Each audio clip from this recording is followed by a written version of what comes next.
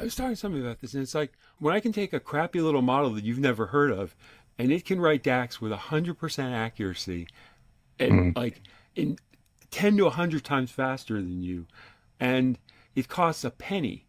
It's like mm, there's no future in those skills. But the mm, thing is, it doesn't mean that your job is going away. It just means if you cling to your job being writing DAX, then yeah, that's going away. But mm, there's all kinds of other stuff. The interesting thing is, I think something we take for granted, and you and I have talked a lot about this, is that what is accuracy?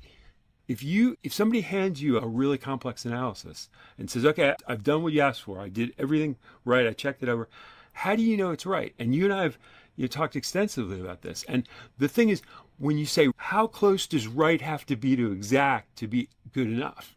Let's say it's a projection of the population of New Zealand in the next 10 years. It's like, mm, how close does that have to be on the holdout portion that you calibrate the forecast on to say, okay, that's going to be close enough?